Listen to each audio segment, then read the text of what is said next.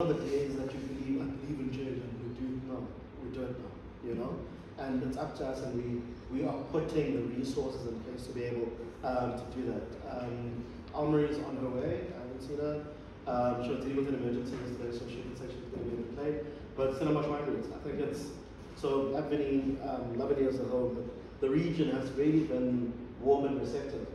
We had dinner yesterday with Frank Malk, you know, sitting at his kitchen table and eating and recounting stories.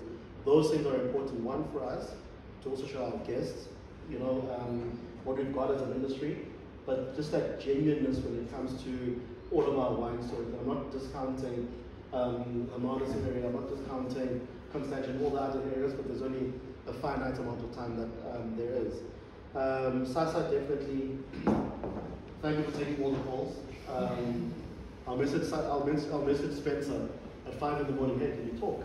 You know, and he can't because the kid was going to school. It's like, look, I'll call you after the school run. So it's just, that support's important of guys who are just able to take the time.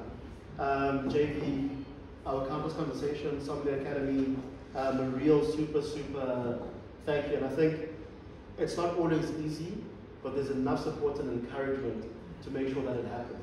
A big thank you to someone for years and years and years who's helped Shannon and all these programs try and do, and just to be able to have publicity. I mean, before I even met her, I didn't know what a press release was. Now we write them internally, you know.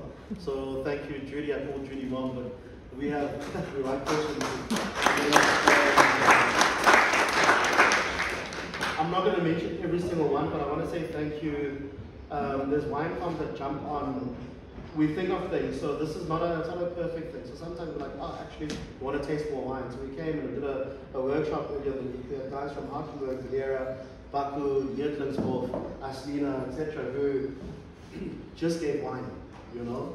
And even if it's just a case of wine, that case of wine is a difference whether someone's tasted a Merlot or not tasted it. Being able to open it or not open it.